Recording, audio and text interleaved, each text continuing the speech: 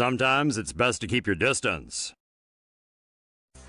Zebra turns on zoo worker during performance. Who ever thought zebras could be so angry?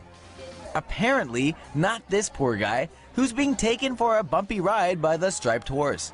During a performance in Chimelong Safari Park in Guangzhou, China, the zebra wasn't very happy about being rushed through his act.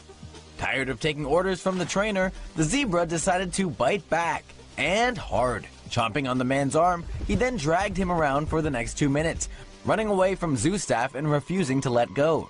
Guests of the park could only watch in horror.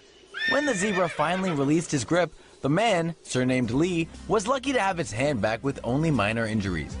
The incident took place on December 29th of last year, and the footage is making the rounds in a week of videos showing zoo animals getting